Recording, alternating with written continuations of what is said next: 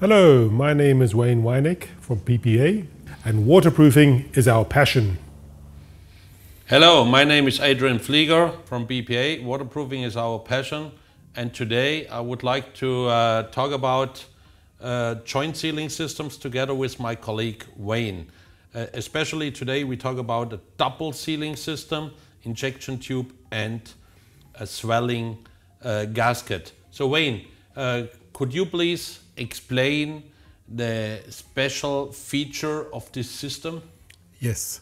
So Adrian, a big problem on site is of course to waterproof the connection between the concrete slab and the wall or wall-to-wall units. And you can of course use a waterstop or you can use an injection system. And we have combined both systems into one. So we have a CEMswell-inject. We have a swelling-rubber CEMswell-inject. And the size beforehand, it is fairly small. And as you can see here, it is expanded to the maximum now and swells and fills up this area.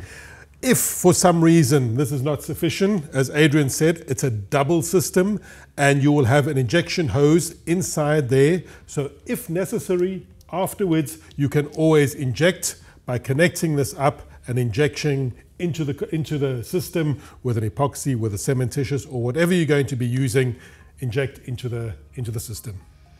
So Wayne, I see two different kind of products. This is hydrophilic rubber and this is a bentonite based system. A bentonite system is different. A bentonite system it's a clay and will then go into all the cracks and niches inside, or honeycombs inside the concrete, waterproofing this area. So bentonite, it's an old system, but a very, very, very good system. So you tell me it really can self-inject into concrete cracks and honeycombs. Exactly that. And what we have done here, we have a bentonite system, but we have a special coating on this product. And you have a rain protection for up to 72 hours. How does the rain protection dissolves? So what happens is when the concrete has once been poured, the rain protection is then dissolved by the concrete and will then swell when water comes in contact with the bentonite. This is a very clever solution, Wayne. It's a very, very clever solution, yes. Okay, thank you.